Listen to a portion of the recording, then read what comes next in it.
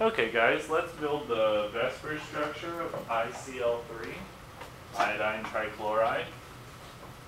So, first off, what did we say? Period 3 and below can do what?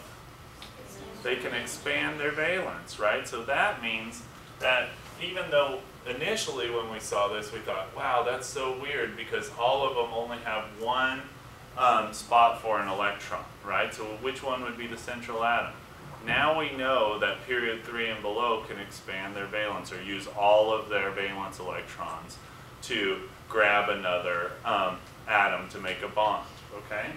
So since that's the case, well, we look up at the periodic table and we see, well, chlorine's period 3 and iodine's period 3. Which one is the central atom? So we're still not clear on it. But what did we say? How do we identify? Smallest electronegativity, right? So iodine has that. Chlorine's got a bigger electronegativity. So iodine's going to be the central atom, okay? So let's go ahead and draw the iodine as our central atom.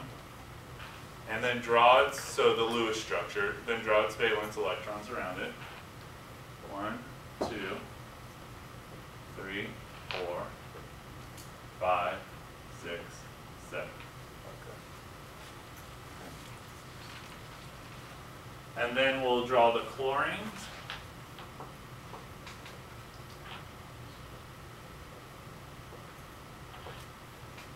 And I'm going to draw that space next to the iodine there.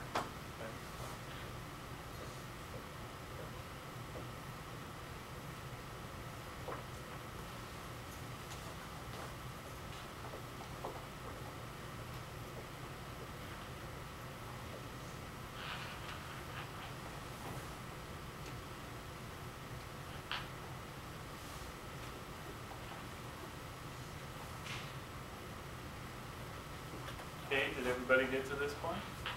So now we're going to show our fishhook arrows. So notice, this we would normally think of as a lone pair, right? But what can happen is it can split those two up, okay?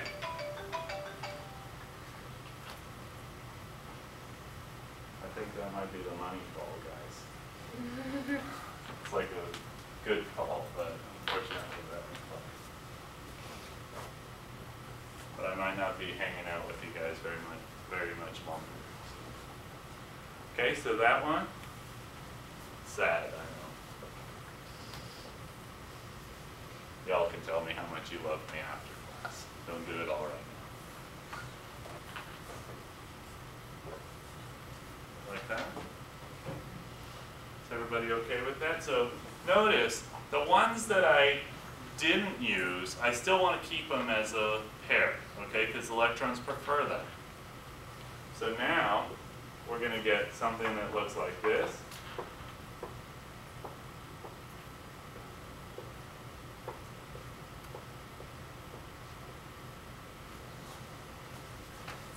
With one going back.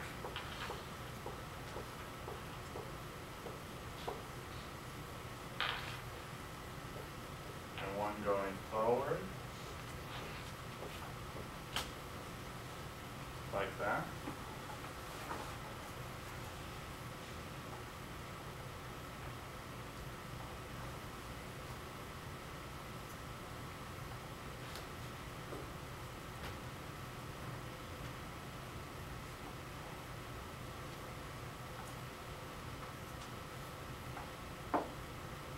Okay, so if you look here on my little list, right, you're going to say, how many electron groups do I have around that thing?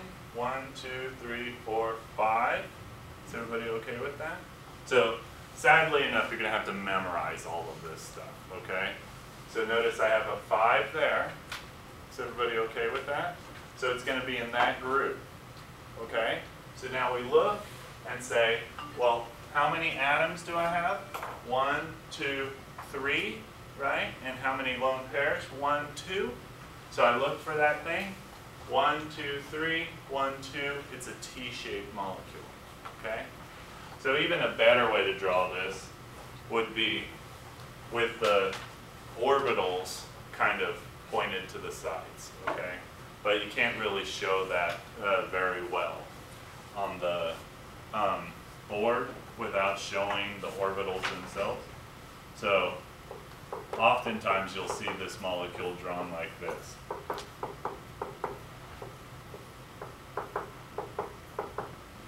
With the lone pairs here and here, okay? But it kind of looks weird, if that makes sense. So this lone pair is coming out towards us, and that one's back away.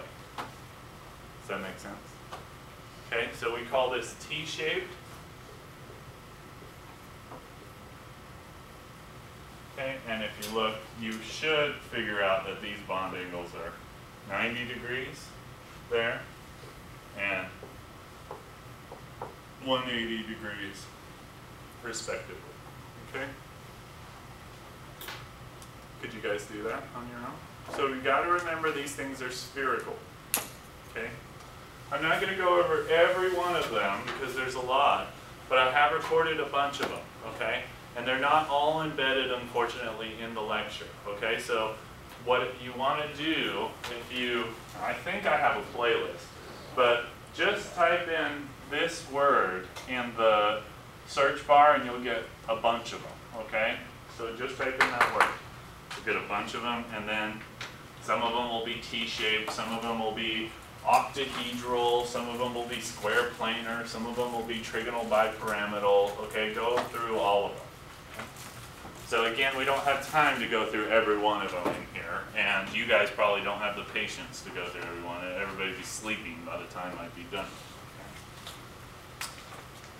Okay, well, this video probably won't be posted, but I'm going to kill it, unless you guys got questions.